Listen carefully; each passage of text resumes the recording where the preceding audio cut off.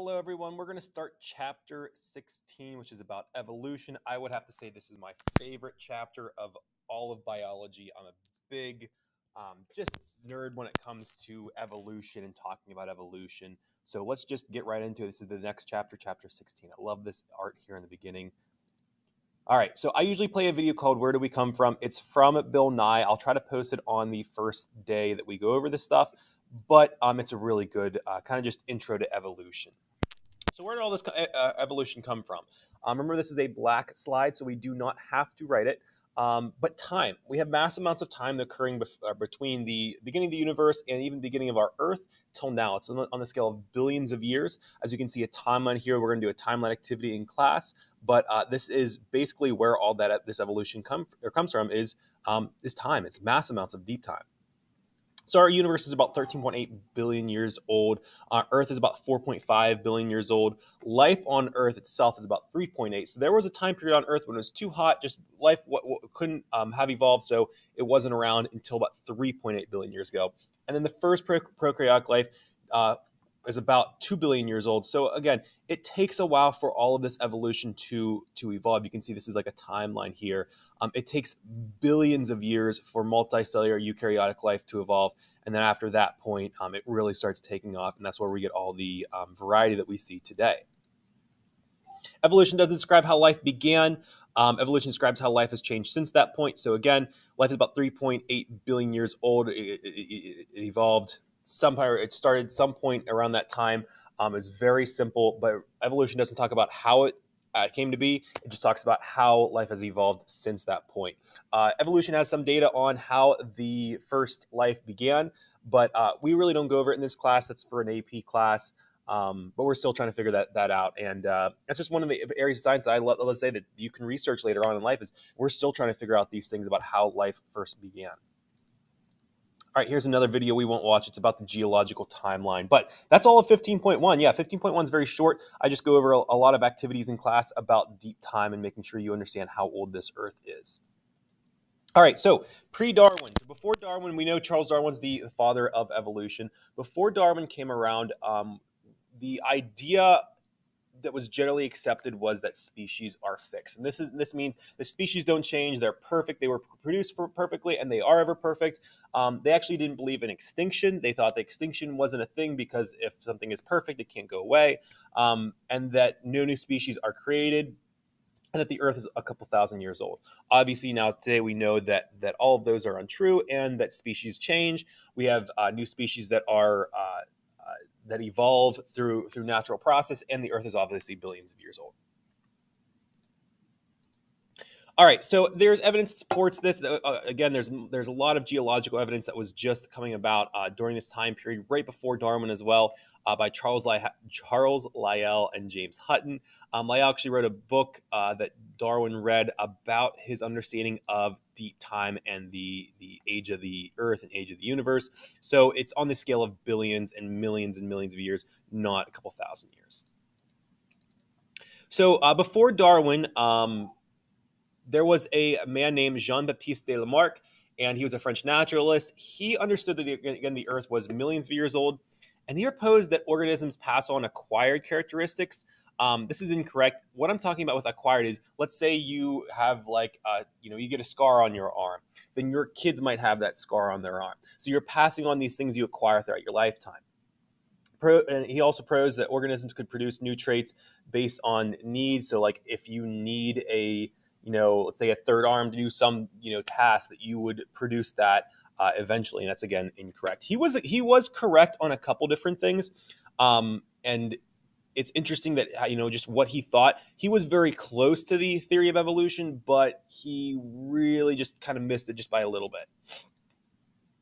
This is, again, I like to talk about giraffes in this. You can see Lamarck's giraffes. It says that, as the trees get taller and taller, so will the giraffe's neck because they stretch them out. It's called use and disuse, where the giraffes are going to keep on using this long neck, so they're going to have this adaptation to have these really long necks. And it's just not how things work.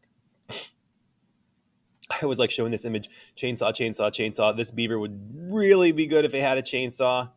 Yeah, it's just not how evolution works. All right, so Charles Darwin, born in 1809, early interest in natural history. He was very interested in just being outside and just collecting plants, bugs, whatever. He went to medical school, liked the natural history classes, but he dropped out. Father then sent him to ministry school, and he liked the science classes still, but then again, he dropped out again. So I like to remind students, even though if you drop out of two things like Darwin did, you can still be known in every biology textbook ever. All right, so at that time, he was it was like 1830s. He was 22 years old. He was invited to travel the world on a boat called the HMS Beagle. This voyage, this boat was mapping the South American coastline because they were trying to map to get better maps for England. And he was a companion to Captain Fitzroy. You can see Captain Fitzroy, I think, right here. Yep.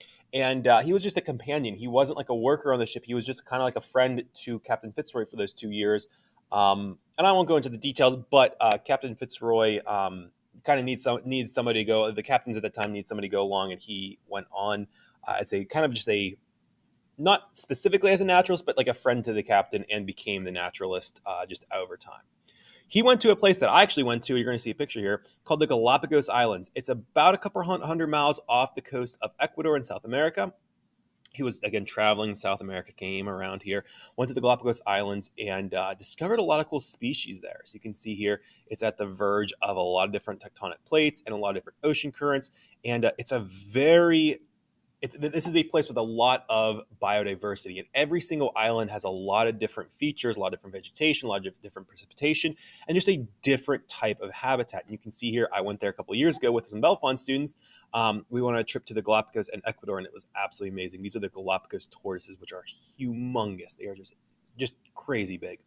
And what he saw was differences within each island of these different tortoises. And he actually talked to the natives that lived on the islands, and they could say by the shape of the shell they could tell which one of these tortoises came from which island, which is crazy. Just that they could understand that. And then the finches he saw, each island had a different type of finch, or each location had a different type of finch, and it was based on usually what their feeding method was. You can see we have plants, insects, seeds, cactus, and other insects, but their beaks were all different, and that got Darwin thinking.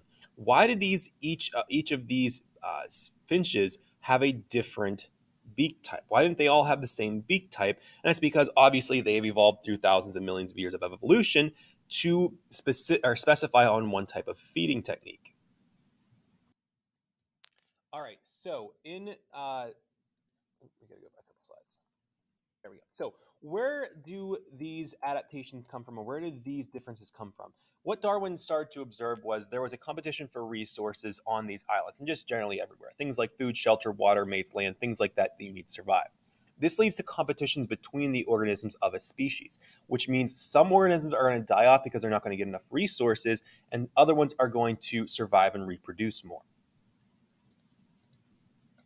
Now, the adaptation that I talked about, these are inherited characteristics that improve an organism's ability to survive and reproduce in a particular environment. You can see each one of these not vocab terms, each one of these descriptions of the frog is an adaptation. It's nocturnal eyes, selective hearing, toe pads, permeable skin, camouflage. These all help this frog survive and reproduce more in their particular environment.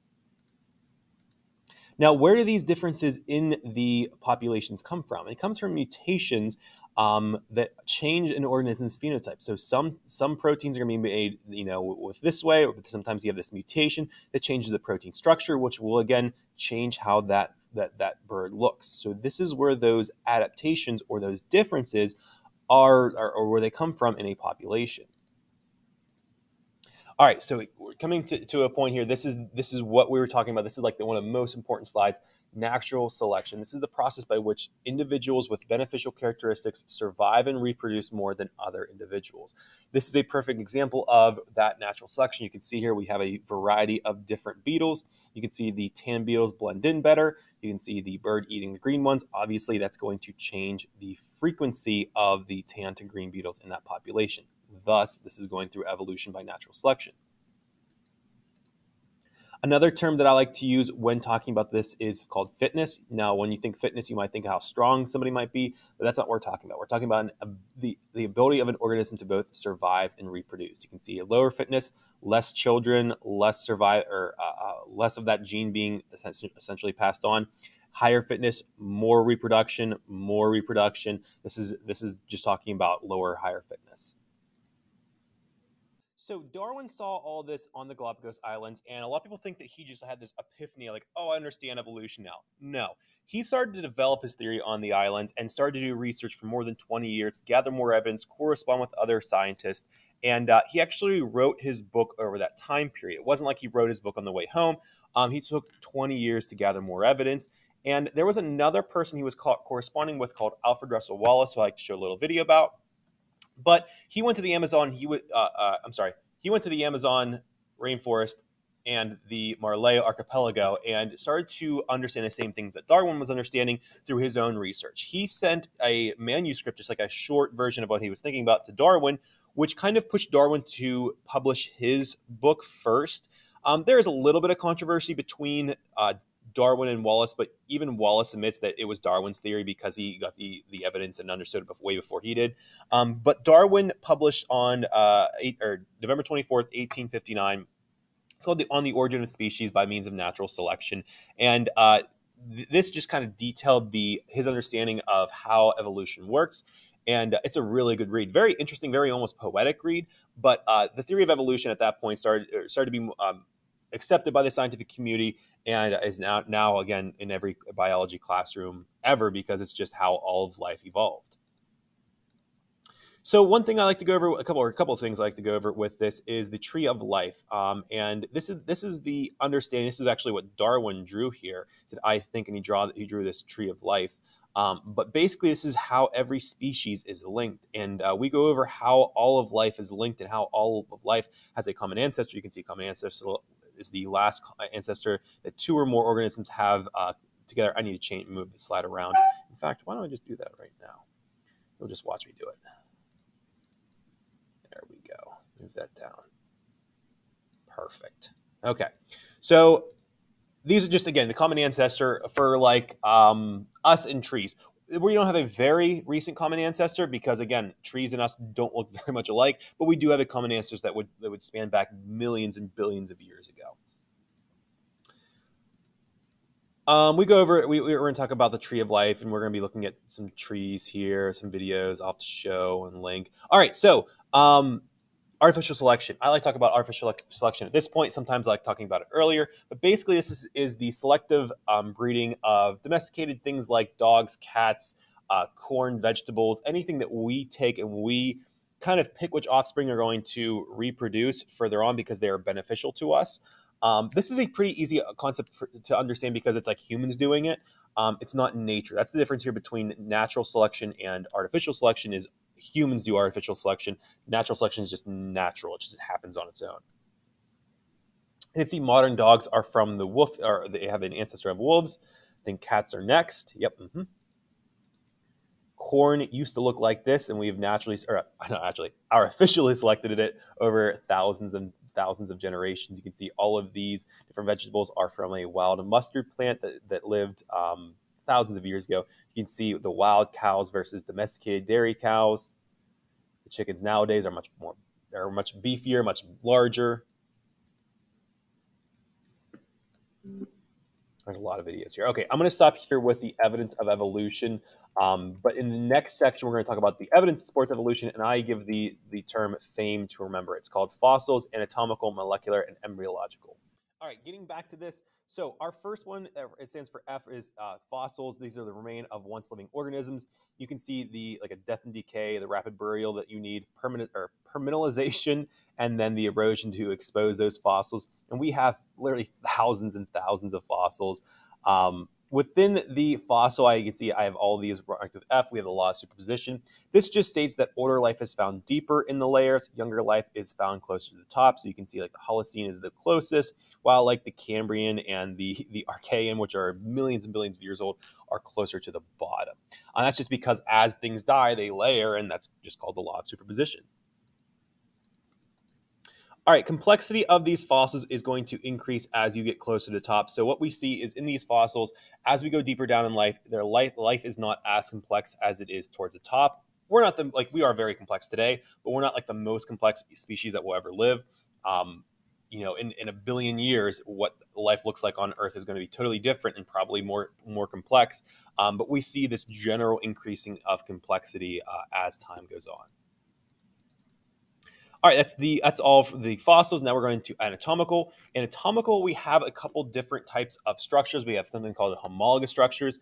These are structures that are similar because they are inherited from a common ancestor. You can see how each one of these species has commonality between the humerus, radius, ulna, the metacarpals, and phalanges. They just evolved those bones differently throughout, again, millions of years of evolution, but they all inherited from an organism that lived millions and millions of years ago called Tiktaalik, who had a humerus, radius, ulna, metacarpal, and phalanges that was very primitive. And we show a video here. You can see the ancient lobe-finned fish, that's Tiktaalik that we're talking about, but that species would evolve later into all of these different species, and they would evolve functions that are much different. So like if you put a turtle leg on an alligator or an alligator leg on a bird, it's not going to function correctly because it's specific to that species. Show a lot of good videos here. So if you're not in class, I'll try to link them, but if I don't, remind me. Analogous structures. These are structures that have the same function but evolved different from a different common ancestor. So like you have the I think this is the pterodactyl wing. Yes, is that fourth finger? Yeah. The pterodactyl wing, you have the bird wing, and then you actually have the bat wing, which all have the same function but didn't evolve from a common ancestor. They evolved independently of each other throughout the time. So it's showing that there is an evolutionary variance to flying, but not all species will fly. Again, analogous structures. The leg here, same function, different common ancestor. The fin here, same function, different common ancestor. Wings here, same function, different common ancestor. Next, we have vestigial structures. These are structures that have no apparent function but are inherited from a past common ancestor. So like snakes who did have legs millions of years ago have hip bones. We have a tailbone. Even though we don't have tails, we still have a tailbone because our ancient primitive ancestors had tails. Things like, I think the whales next. Yeah, the whales also walked on land millions of years ago, and they have hip bones, very primitive hip bones, but they still have them, but they don't have any legs or hips. Doesn't make sense if they didn't evolve from land first. You can see what the ancient mammals or the ancient whales look like. Go over more vestigial videos. These are good videos. Molecular evidence. So molecular, this is how much DNA we have in common. So like you and I share about 99.9% of our DNA. Every species shares some amount of DNA on Earth, and it varies due to how recent our last common ancestor is. So like between us and chimpanzees, we share like 99% of the same DNA. With us and like a tree, we still share like a lower percent. I think it's like 30 or 40, I forget. But it's still a percent, but it's much lower because our recent common ancestor is not very recent. So let me go back. You can see how much we share between each species. It's like a fruit fly. You share 60% with a fruit fly, 50% with a banana, 80% with mice. As we get more or closer to our more recent common ancestor, we share more and more of that DNA. And the last one here, which is embryological, we can see embryological similarities between all of life. I like to cover up this portion and try to ask students if they can identify each one of these. But it just basically shows that all of life, very early on the womb, kind of looks very similar. You can't really tell the difference between all these embryos in development, but at the end you can see it because there are such major changes then afterwards. But you can see as they develop, they have a lot of similarities. All right, this is the end of the chapter. So yeah, here we go.